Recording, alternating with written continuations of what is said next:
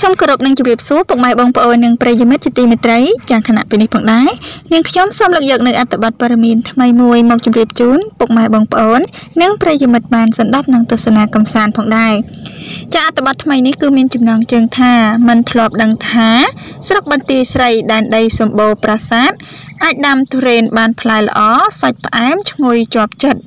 ចានិយាយដល់ទុរេនមហាជនភាគច្រើនប្រកាសជានឹកឃើញមុនគេដល់ដែនដីកំពត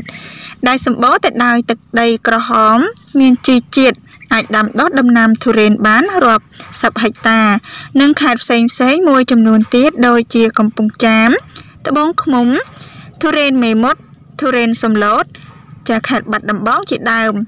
ហើយទុរេនដែលចេញពីទឹកដីទាំងនេះក៏ល្បីមានរសជាតិផ្អែមឈ្ងុយឆ្ងាញ់ជាប់មាត់ជាប់ដល់ក្រអៅបេះដូងដែលឡាយថ្មីនេះខេត្តសៀមរាបដែនដីសុវណ្ណភូមិសម្បូរទៅដោយប្រាសាទបុរាណរូបចម្លាក់មានក្បូរក្បាច់រចនាល្អប្រណិតជាតំបន់ទេសចរដ៏សំខាន់និងទាក់ទាញបំផុតរបស់ប្រទេសកម្ពុជាក៏បានលេចចេញនៅដំណាំផ្លែឈើទុរេនសាច់ទឹកដោះគោចាមានរសជាតិផ្អែមមុតឈ្ងុយឆ្ងាញ់មិនចាញ់ទុរេនមកពីតំបន់ផ្សេងខាងលើដែរជាស្ដាយនៅក្នុងភូមិត្បែងលិចឃុំត្បែងចាស្រុកបន្ទាយស្រីក្នុងឆ្នាំ2020នេះមានលេចចេញនៅចំការទុរេន170ដើម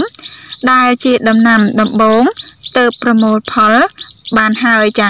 បើតាមប្រសាសន៍លោកអភិបាលស្រុកបន្ទាយស្រីលោកខឹមហ្វីណង់បានឲ្យដឹងថាអ្វីត្បិតតែឆ្នាំនេះជាឆ្នាំដំបូងតែធានាថារសជាតិទុរេនផ្អែមមុតក្រអូបឈ្ងុយឆ្ងាញ់មិនចាញ់ទុរេនមកពីតំបន់ដទៃឡើយ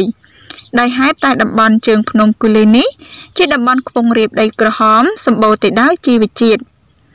ដែលឃើញលទ្ធផលទុរេនឆ្នាំដំបូងបានល្អបែបនេះលោកអភិបាលស្រុកវ័យក្មេងខាងលើចង់ជំរុញឲ្យប្រជាពលរដ្ឋដាំដំណាំហូបផ្លែប្រភេទទុរេនឬសាវម៉ាវជាដើមឲ្យបានច្រើនដោយពលរដ្ឋចាដោយរដ្ឋបាលស្រុកនិងចែកជូនពូជកូនដើមឈើដំណាំហូបផ្លែសុទ្ធសាធដែលឥតគិតថ្លៃជូនទៅដល់កសិករដែលចង់ដាំព្រមទាំងផ្ដល់ការគាំទ្របច្ចេកទេសដើម្បីជំរុញឲ្យបន្ទាយស្រីក្លាយជាដែនដីកសិទេសចរចាស់ដ៏គួរឲ្យតាក់ទាញមួយនៅក្នុងពេលអនាគតចាពុកម៉ែបងប្អូនជាទីគោរពនិងជាទីមេត្រីសម្រាប់អត្ថបទព័ត៌មានចាដែលពាក់ព័ន្ធជាមួយនឹងស្រុកបន្ទាយស្រីចាដែនដីសម្បូរទៅដោយប្រាង្គប្រាសាទអាចដាំទុរេនបានផ្លែល្អសាច់ផ្អែមឈ្ងុយចាស់ជាប់ចិត្តដែលនាងខ្ញុំបានជម្រាបជូននៅពេលនេះក៏សូមបញ្ចប់តែត្រឹមប៉ុណ្ណឹងក៏សូមអរគុណរាល់ការតាមដានសន្តាប់និងទស្សនារបស់ពុកម៉ែបងប្អូននិងប្រិយមិត្តទាំងអស់ចាសូមប្រិយមិត្តជួយចុច Subscribe និងរូបកណ្ដឹងដើម្បីទទួលបាននៅអត្ថបទព័ត៌មាននិងចំណេះដឹងថ្មីៗជារៀងរាល់ថ្ងៃផងដែរចាសូមអរគុណសូមគោរពលា